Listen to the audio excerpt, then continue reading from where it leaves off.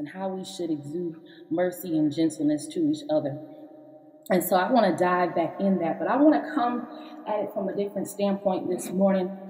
Praise God, because as believers, we go through so many different things in life, and we live in this natural world. We're not of this world, but we are in this world. And so in this world, we experience all kind of discrimination. This week, I came across something that actually interests me, and that thing is that discernment and discrimination are by definition the same. But when we begin to dive deeply into these meanings, you realize that discernment and discrimination are actually very different. I'm going to read this to you really quickly before we get in our word today. And this is from, I cannot pronounce this name all the way, but it is from Luther. I am reading off of the internet, off of lutherT.web.illinois.edu. If you want to go back and check this out, it is a blog post that was posted that I'm reading from. And it said, is it good to distinguish between individuals? I'm going to go down to the third paragraph. It says, discern and discriminate are also from the Latin dis, meaning lack of, apart, or opposite, meaning to shift or to separate. The denotation is thus to make a full and careful separation. The connotation of discern is one of perspective, recognition of non-obvious underlying truth. The connotation of discriminate is quite the opposite, being more of an unjust imposition of difference where none is deserved. This is how we perceive discernment and discrimination. How we perceive discernment as being something spiritual, that you gain this wisdom or this insight from a spiritual source, versus discrimination, all you have to have is eyes or ears to see and hear the difference between how people look, act, and sound. Let us turn to 1 Corinthians. There is one that comes from God and the other one that comes from our flesh. And the Bible says in 1 Corinthians 1, from Paul, divinely appointed according to the plan of God, to be an apostle of the appointed one, Jesus. Our fellow believer joins me in writing you this letter addressed to the community of God throughout the city of Corinth. For you have been made pure, set apart, and in the anointed one, Jesus. So I'm going to stop us really quickly, because in 1 Corinthians 1:2, Paul begins by saying, you have been set apart. So when people encounter you as a believer, they're going to notice something different about you. It's going to happen because you've been set apart. This is according to scripture. He said you've been set apart in the anointed one, Jesus. So not only have you been set apart, but you've been set apart in him, in Jesus. And God has invited you to be his devoted and holy people. So now he just told you, he set you apart, and then he told you what you are set apart as. You are set apart in Jesus as holy. Not only you, but everyone everywhere who calls on the name of the Lord Jesus Christ as their Lord and ours also. So in the scripture, it said you being in Jesus sets you apart and makes you holy. You being in Jesus is what sets you apart and makes you holy. Not just you, but everyone around the world. So that means not the people in your household only, not the people in your neighborhood or your community, not the people of your state or city only, not the people of your country only, not just the people in your continent. He said everyone who calls on the name of the Lord Jesus as theirs. As you can be anywhere, from anywhere, any person. And you can be set apart as holy. And the Bible says in 1 Corinthians 1:3, may joyous grace and endless peace be yours continually from our Father God and from our Lord Jesus, the Anointed One. I am always thanking my God for you because he has given you such free and open access to his grace through your union with Jesus, the Messiah. Now here again, he is telling you, You've been set apart. He said, you, not only were you set apart, but you were made holy in Jesus, but also in Jesus, you have free and open access to his grace. You got a lot of benefits by being connected to Christ. And in him, you have been made extravagantly rich in every way. So you don't have to have a certain education. You don't have to have a certain job or be of a certain tax bracket. You just need to be in Jesus. Oh, Jesus. He said, you have been endowed with a wealth of inspired utterance and riches that come from your intimate knowledge of him. My God. So you don't have to have a high IQ. You don't have to have a PhD. You just have to know him. Jesus. For the reality of the truth of Christ is seen among you and strengthened through your experience of him. And so how do we get to know Jesus more and more? How do we get the reality of these things? How do we get the reality of holiness, the reality of riches and wealth and grace?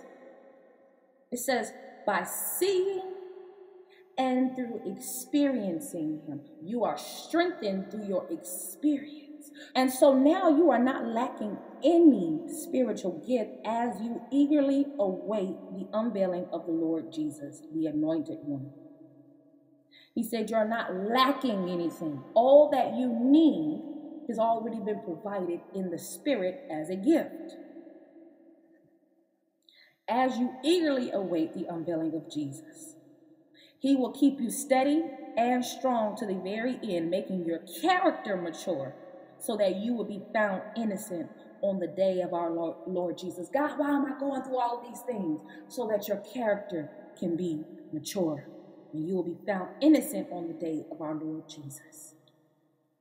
It's not because of the color that you were born or the gender that you were born that you're going through these things. You're going through them so that you can be built up in him. Oh, Jesus. And God is forever faithful and can be trusted to do this for you and in you. For he has invited you to co-share the life of his son, Jesus, the anointed one, our King.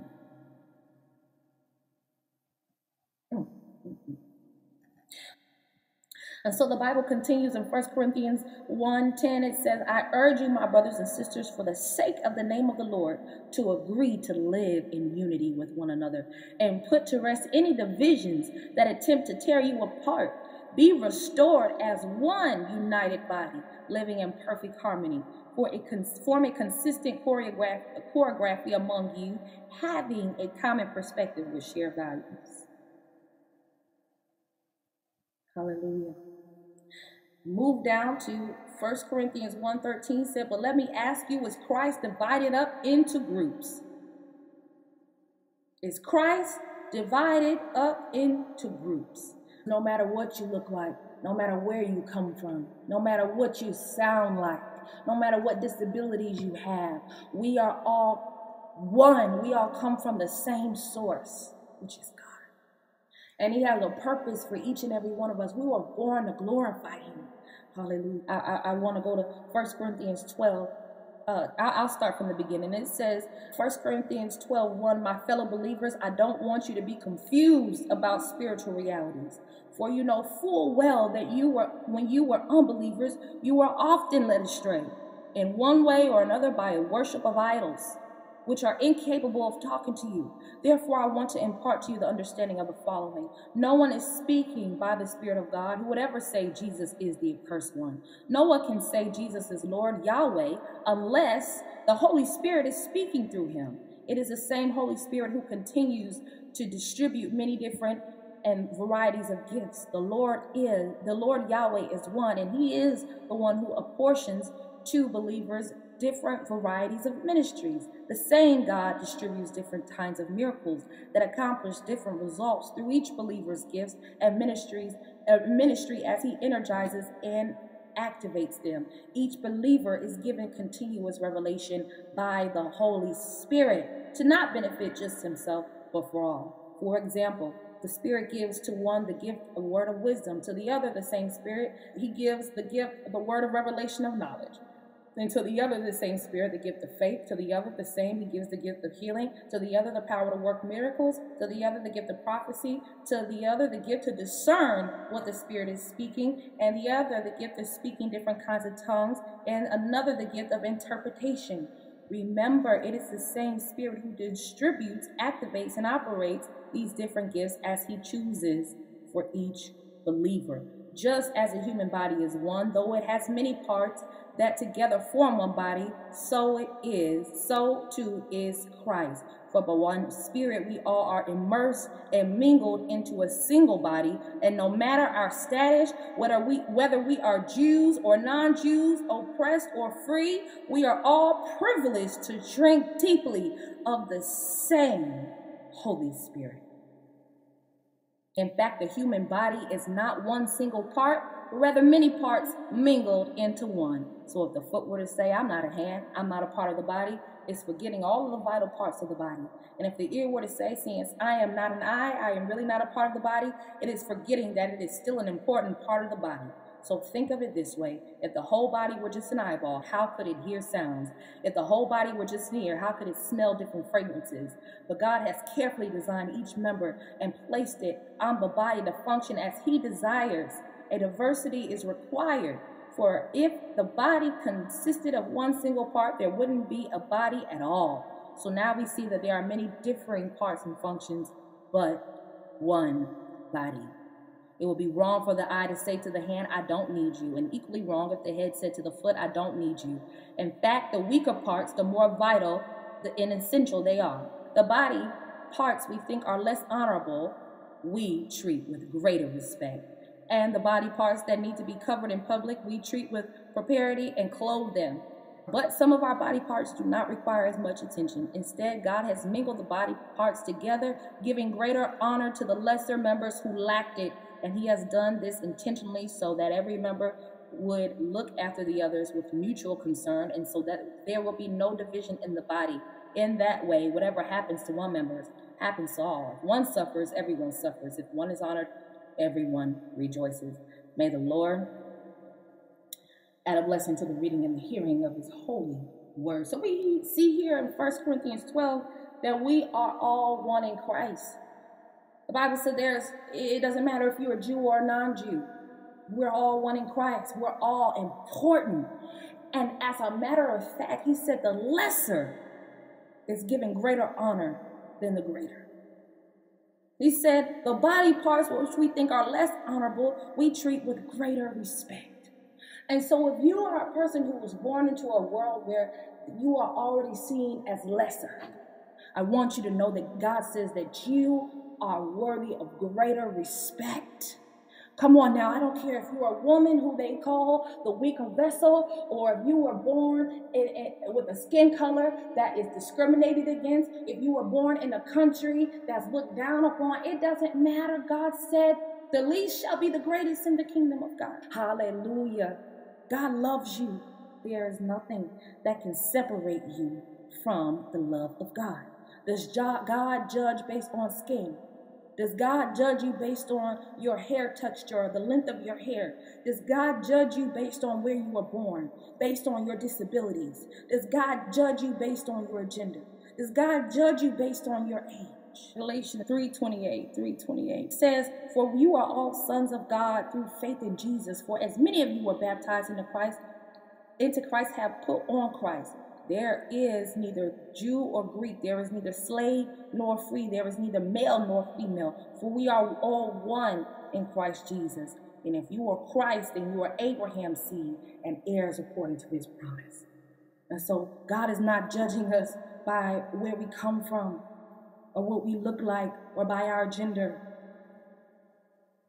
God is not even judging us by our age. Let us turn to 1 Timothy 4:12. In 1 Timothy 4:12, he said, let no one despise your youth, but be an example to the believers in the word, in conduct, in love, in spirit, in faith, in purity. Till I come, give attention to reading, to exhortation, and to doctrine. And do not neglect the gift that is in you, which is given to you by prophecy with the laying of hands of the eldership. Meditate on these things and give yourself entirely to them, that your progress may be evident to all. And take heed to yourself and to the doctrine. Continue in them. For in doing this, you will save both yourselves and those who hear you. Do humans judge us on these things? Yes. Is it right? No. Let us turn to John 7:24. Jesus said, do not judge according to appearance, but judge with righteous judgment. And so we see here, God says, don't judge according to the law. Don't judge based on how it looks, but judge according to what is right. And so can racial discrimination or gender discrimination, age discrimination, or any other form of discrimination, can it keep you from the love of God? Let us turn to Romans 8. And I want to start at 31. And it says, we are accounted as sheep for the slaughter. Yet in all these things we are more than conquerors through him who loved us.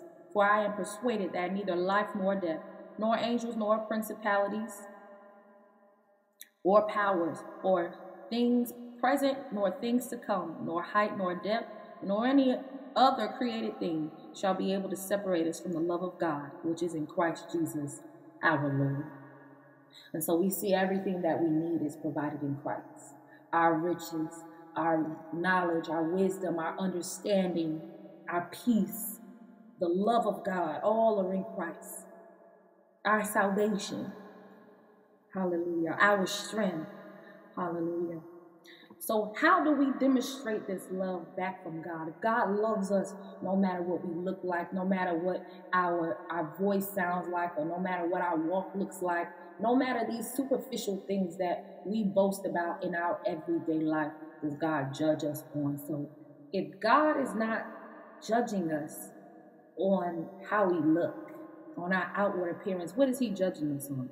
1 John 4 says, beloved, do not believe every spirit, but test the spirit, whether they are of God. And so here we see again, God wants you to use your discernment, not discrimination, but your discernment to decipher one spirit from the other. Test the spirit by the spirit and see whether they are from God, because many false prophets have gone out into the world. And by this, you know the Spirit of God. Every spirit that confesses that Jesus Christ has come in the flesh is of God. And every spirit that does not confess that Jesus Christ has come in the flesh is not of God. And this is the spirit of the Antichrist, which you have heard was coming and is now already in the world. You are of God, little children, and you have overcome them, because he who is in you is greater than he who is in the world. They are of the world. Therefore they speak as of the world, and the world hears them. We are of God. He who knows God hears us. He who is not of God does not hear us. But by this we know the spirit of truth and the spirit of error. Beloved, let us love one another, for love is of God, and everyone who loves is born of God and knows God. He who does not love does not know God, for God is love. It is the love of God. In this, the love of God was manifested towards us, that God has sent his only begotten Son into the world, that we might live through him. In this love, not that we love God, but that he loved us and sent his Son to be a propitiation for our sins. Beloved, if God so loved us, we also ought to love one another.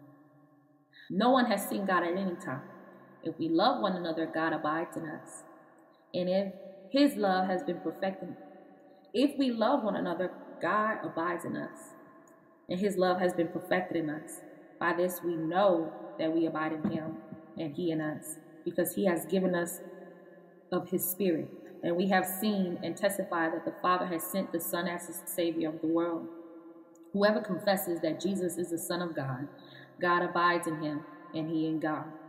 And we have known and believed the love that God has for us. God is love, and he who abides in love abides in God, and God in him.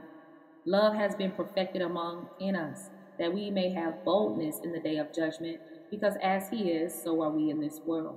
There is no fear in love, but perfect love casts out fear, because fear involves torment.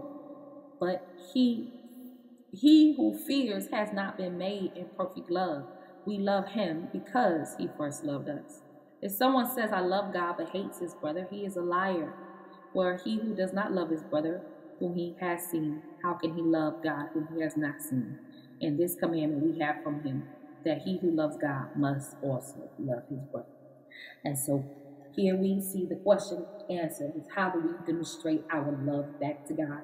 And that is depicted here in 3 John 4:21. He said, "In this command we have from him, that he who loves God must also love his brother." And so when we see people who discriminate and tear us down because of how we look, or for superficial things that we cannot change about us. You may have been born with blue eyes. You may have been born with brown eyes. These are things that you didn't have any control over, that people want to discriminate against you about those things. Know that in order for that person to truly have the love of God within them, they have to love you from a pureness that comes from God, which would not allow them to look at the color of your skin, the color of your eyes, the texture of your hair, your gender, your weight, whatever superficial things that people look at and judge you based on that, instead of judging you for what's on the inside of your heart, which is what God says that we should judge each other by. He said to test the spirit by the spirit to see which kind of spirit they are, to see if they are from God. And so we circle back to this definition of this word of discernment. Instead of looking at the outward appearance, we shall always be seeking what's on the inside of that person. Holy Spirit, reveal to me the intentions, the mindset of this person. Show me what the right thing to say, the right thing to do. We often in this faith are taught to train ourselves to treat other people well. But we have to start with treating ourselves well. And treating ourselves well starts with seeing ourselves well. And I want you to know it doesn't matter what you have been told. It doesn't matter the history of your family, the history of the country of which you were born. God has a purpose for you. He has made you to glorify him. He made you with a specific purpose to glorify his name. And so you ought to love yourself because God loves you. You ought to be gentle with yourself because God is gentle with you. Praise the Lord. God loves you.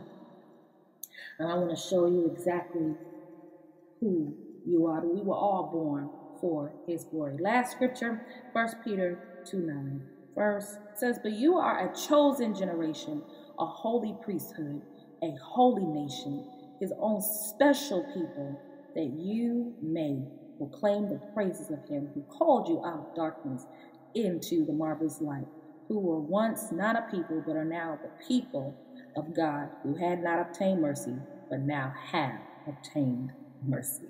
May the Lord add a blessing to the reading and the hearing of this holy word. I want you to know that you were reborn into a holy nation. My nationality, your nationality is holiness. You belong to God. Hallelujah. Hallelujah. Hallelujah. You belong to God.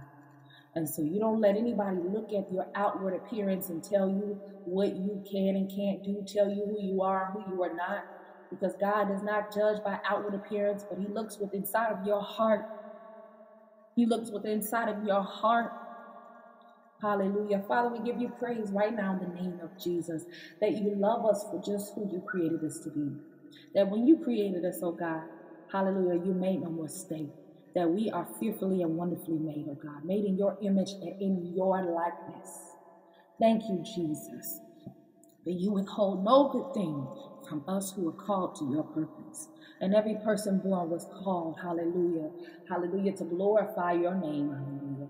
And so we thank you that every knee shall bow and every tongue shall confess your name, Lord Jesus. You are our Savior, hallelujah. And we give you praise this day, hallelujah, for every form of discrimination being under our feet in the mighty name of Jesus. Your word says that we can do all things through Christ who strengthens us. And so, God, we thank you right now in the mighty name of Jesus that there is nothing that can separate us from your love. There is nothing that can separate us from the purpose and the call that you have on our life. We thank you that when you open the door, no man can shut it. When you say yes, no man can say no. And so we give you praise right now in the name of Jesus that we have come every form of discrimination. We have overcome and defeated the rejection in the name of Jesus. Even though humans may say no, God, you have a yes waiting for us, oh God. So we're not moved by what we see. We're not moved by what we hear, but we are moved by the hearing and the reading of our word in the name of Jesus. Lord God, your word says that faith without works is dead. And so, Lord God, we come before you right now in the mighty name of Jesus, asking, oh God, for you to give us the work that you have purposed us to do, that we may do it diligently and without hesitation. Hallelujah. According to your grace. Hallelujah. Lord God, we thank you for your mercy that is new in our life every day. Hallelujah. Lord God, we thank you that you're not counting the sins from yesterday against us. Therefore, Lord God, we release the sins that we may be holding in our heart against other people, against our children, against anybody, oh God. We release it right now in the mighty name of Jesus. And we give you back the issue that we are carrying in our heart because it belongs to you. The battle is not ours, but it is yours, oh God, in the name of Jesus. Lord God, we pray for the mercy of our enemies, oh God. And we thank you, oh God, that just as you were able to get us, just as you were able to have our soul, just as we were able to be called your own, just as we were able to receive salvation, our enemies shall receive salvation in Jesus' mighty name, that they shall be made clean, that they shall be made whole, that they shall be renewed in you in Jesus' mighty name. We thank you that there is no division among us in our life, oh God. We thank you right now for good godly fellowship. We thank you for the maturity to be able to make peace even in difficult situations, oh God. We thank you right now in the mighty name of Jesus that you bridle our tongues so that we say the things that you want us to say in Jesus' mighty name. Lord God, we thank you that you are our shield of righteousness. You are a shield of faith, oh God. You are the one that guards our hearts and our minds. We thank you for the helmet of salvation. Hallelujah. We thank you for the sword of the word. Hallelujah. We thank you that no weapon formed against us shall prosper. That every tongue, every weapon formed against us, it shall fail in Jesus' mighty name. 1,000 may fall by our side, 10,000 at our right hand, but the hands of the enemy shall not come near us. Lord God, we thank you that you open the door for entrepreneurship, open the doors for small businesses to flourish in this season in Jesus' mighty name. God, we give you praise right now for divine strategy. Your word says that a man's gift make room for him. And so, Lord God, let our gifts make room for us right now in the mighty name of Jesus. Lord God, open up the floodgates of heaven and pour us out a blessing. Hallelujah. That we may continue to be able to do your work diligently. Hallelujah. And without hesitation, diligently, without lack in Jesus' mighty name. Diligently, without division in Jesus' mighty name. Lord God, we give you praise. Oh God, we thank you. We pray over our country. Hallelujah. That the hatred that permeates throughout this country, oh God, will cease in the mighty name of Jesus, that the fear that lingers will go away in Jesus' mighty name. Lord God, we thank you for the ability to have faith and get results. Hallelujah. We thank you for the ability to speak the word and get results in Jesus' mighty name. Lord God, we thank you that we don't have to be Greek. We don't have to be Jew. We don't have to be from any specific country, any specific state. We don't have to be any specific color, any specific weight. Hallelujah. We don't have to be of a certain tax bracket in the name of Jesus. We don't have to be a specific gender in the name of Jesus. We just got to be whatever you called us to be. Whatever you created us to be is good enough in your sight, oh God, to lay before you, to consecrate ourselves before you. Hallelujah. To lay our plans before you, to lay our requests before you. Hallelujah.